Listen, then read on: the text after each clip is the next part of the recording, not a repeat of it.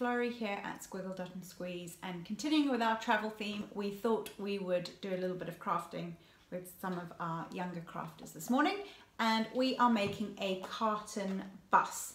So we've got a fruit carton, and all I've done is cover it in a red piece of paper, but that could be any colour.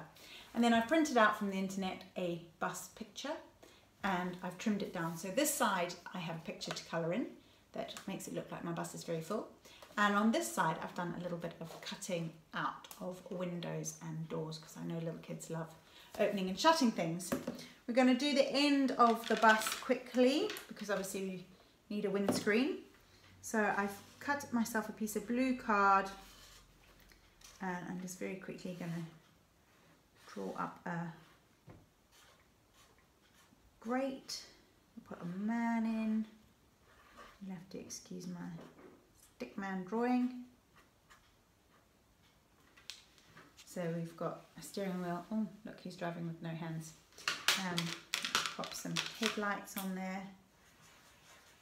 So your mini crafter can enjoy drawing up various bits and pieces. And then I'm going to pop this on to the front of my bus. There we go. So you can see the front of the bus. Then of course I'm not going to sit here and colour that in. You can see that's colouring. What I did was make sure the opening is low, and you could put some cotton wool coming out to make the smoke from the bus.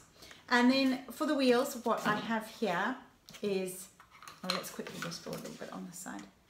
Let's put a window in here with a little grubby face pressed against the window, as they do. I remember my youngest licking the bus windows. I was horrified, but we've lived to tell the tale.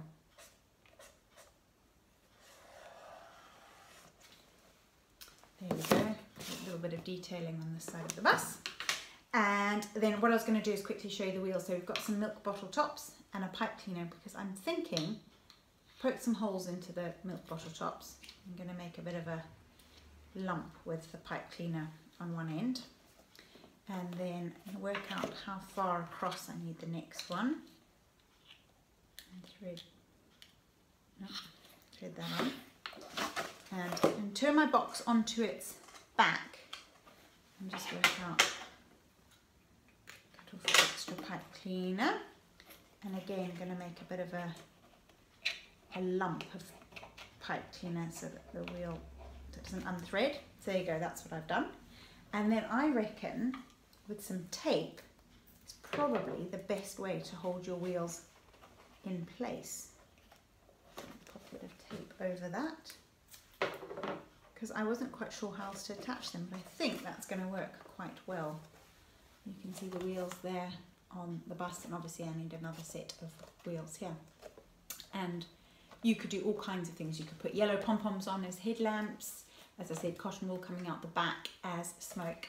But it's just a fun, simple project using a bit of the things from the recycling bin at home.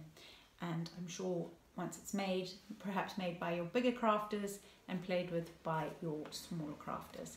So to my big crafters and my little crafters, I hope you're getting excited as we race towards the summer school holidays. Bye for now.